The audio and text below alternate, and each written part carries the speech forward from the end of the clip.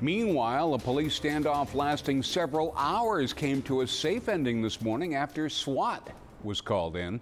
Police were called around 9:30 last night to a home near the intersection of Bloomington and Angela in the Molina neighborhood. The 27-year-old man inside the home refused to let a 17-year-old girl leave his house, even denying the young girl from seeing her mother, who went over to the home to try to get her earlier in the evening. And he kept saying nobody was there, and she could hear some noise and said, well, who's there? Told her, hey, it's my homegirl. Well, then let me see that it's your homegirl, not my daughter. And he says, no, you're not coming into my house. Get out of here. Yeah. And she says, I'm going to call the police. He goes, well, do what you got to do. And she did, and then we did. SWAT officers were called to the scene just before 11. They eventually forced their way into the home around 1:30 this morning. The man's name has not been released, but he will be charged with unlawful restraint. Officers also found drugs inside the home in plain view. We're told the victim was unharmed.